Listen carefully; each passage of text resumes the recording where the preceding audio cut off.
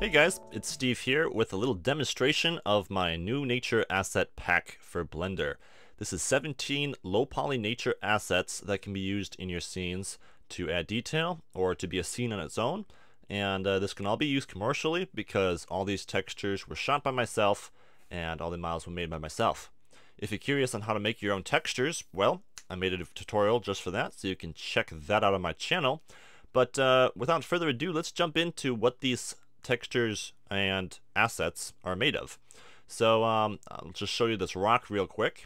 I have all these models set up with their own node group to make it super easy to change settings on the fly, like bump, for example. You can crank the bump real high, or you can turn it down if it's too much for your liking.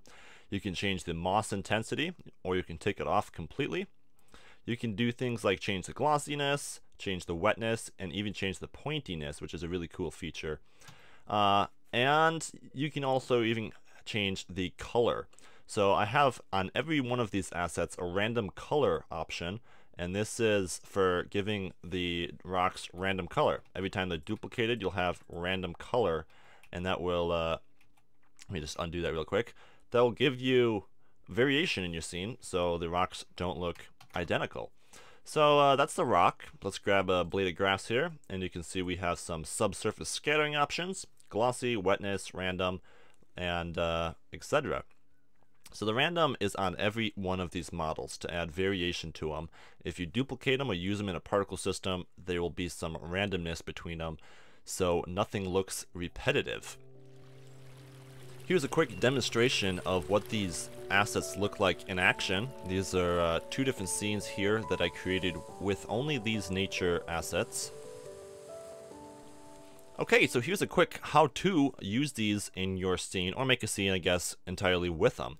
I'm just going to create a new blank Blender file right here, and I'm just going to delete everything in the scene.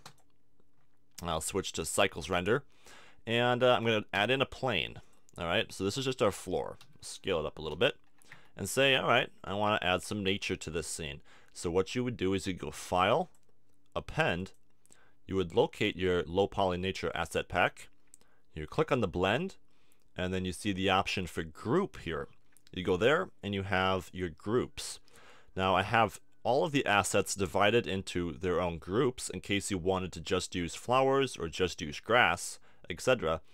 And then I have the low poly nature asset pack if you want everything.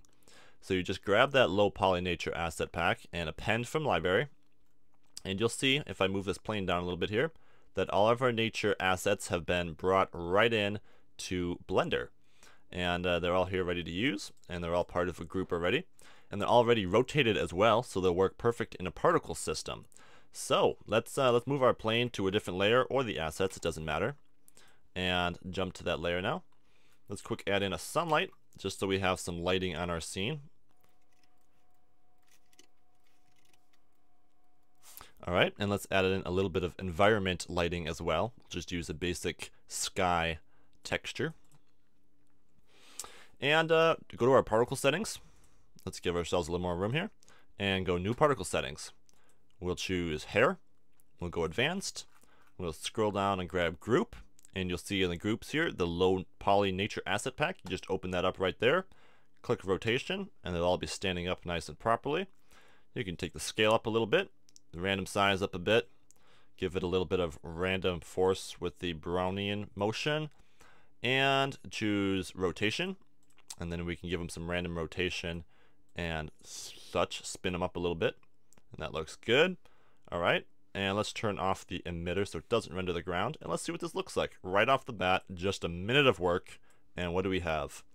Well, we have a bunch of realistic nature assets spread across our plane.